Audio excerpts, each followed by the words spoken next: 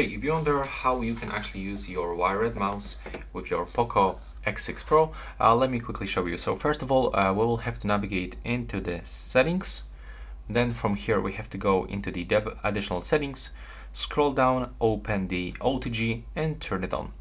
Next, we'll have to plug this USB-A into the USB-C port. So we'll have to get this adapter that will transform our USB-A into the USB-C.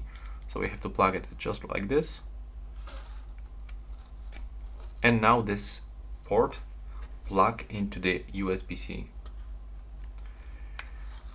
And from here, let's see if it actually works. As you can see, yeah, it is working without any issues.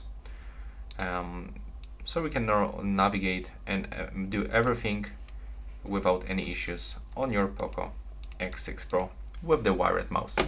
So that's all right now. Please subscribe to my channel and see you in the next one.